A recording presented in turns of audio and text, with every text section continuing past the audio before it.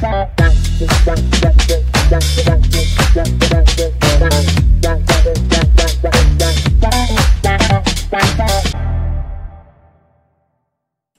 afternoon, welcome back to the shack. It's Ricky G0LZX.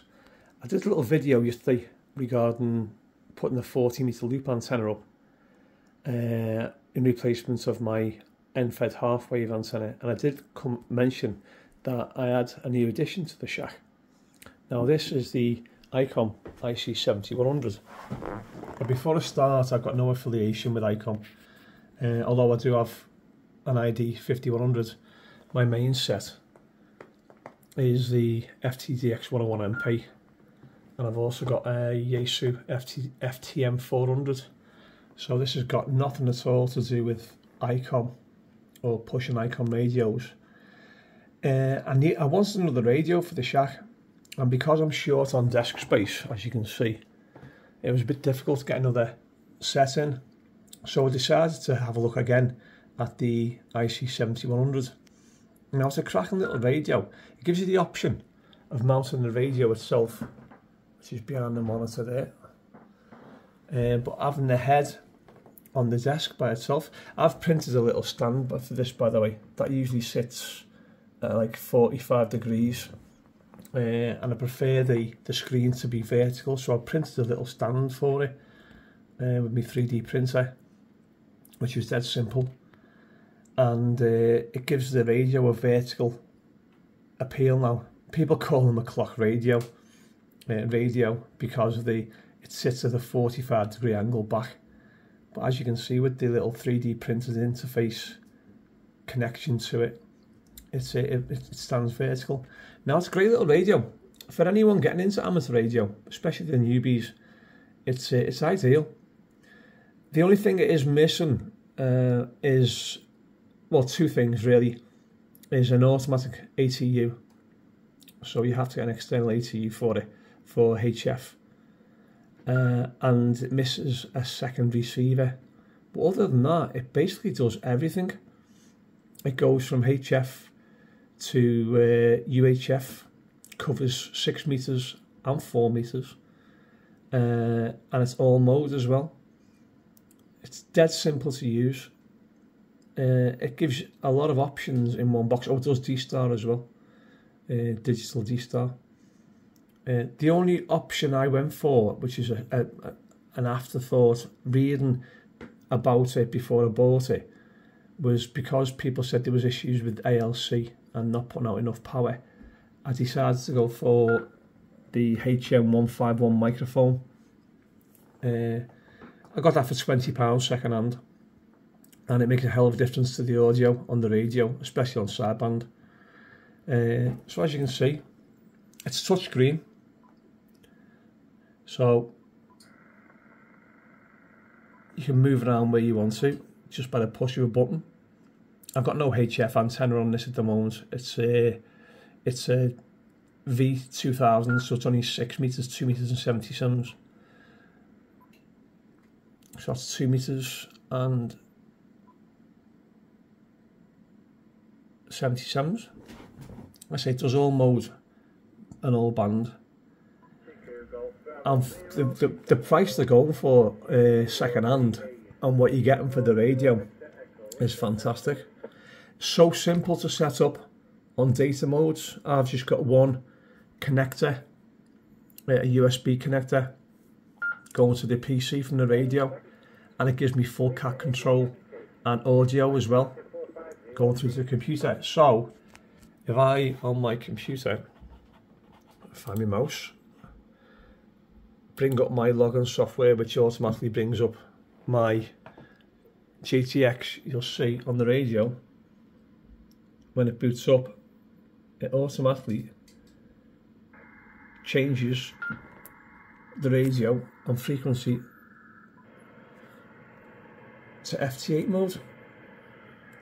So then we have FT8, and that's just done with one USB cable. So it's such a simple radio to use, and the options it gives you are really, really good. Sorry, my finger was in the way. So I just close this down again and go back to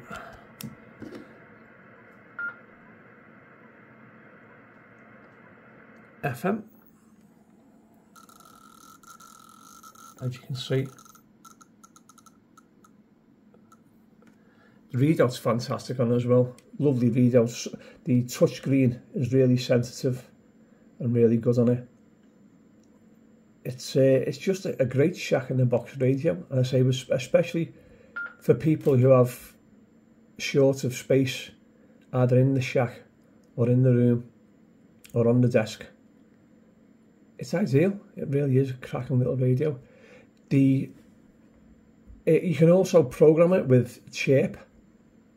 So if you run Chirp software, which is free, and you bring up the memories, you can put in your memory channels. As you can see, we've got all the PMR channels. And you can switch between them all. There's 5 banks of memories.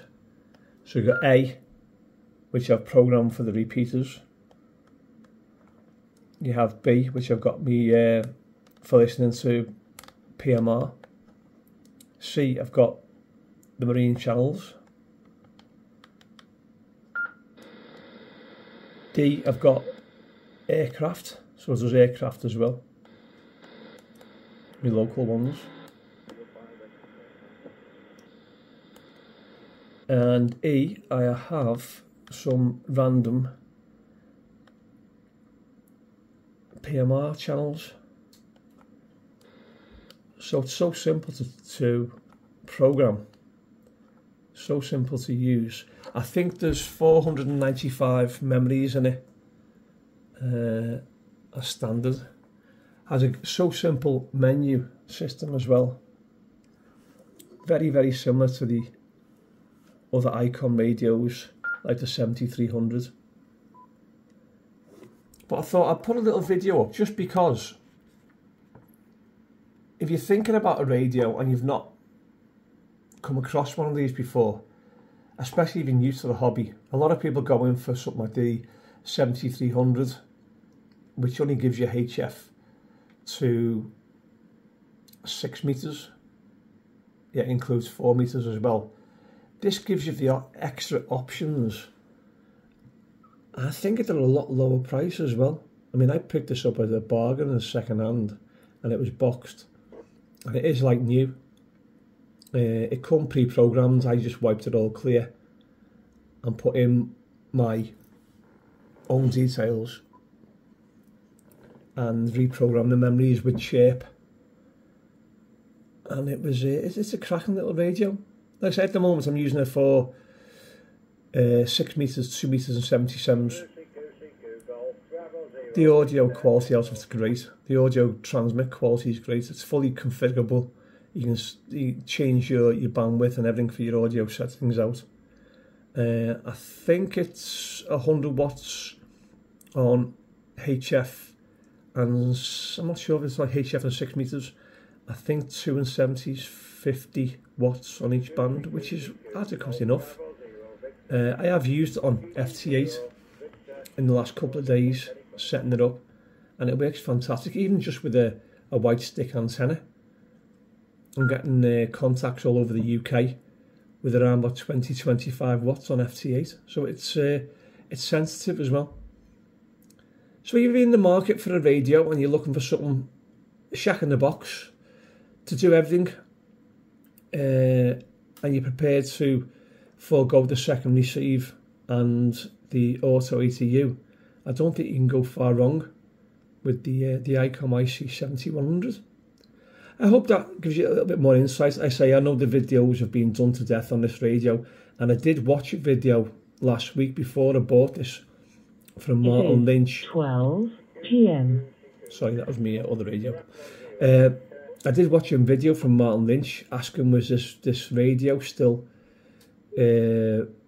popular and still you could use it in 2025, and I think it is. So if you want to look more in depth, I've looked at Martin Lynch site, I've looked at their video, and it does tell you a lot more about it. But from my point of view as a user and a normal radio, I don't think you can go far wrong with this. Okay, 7.3 for now from Ricky G0LZX.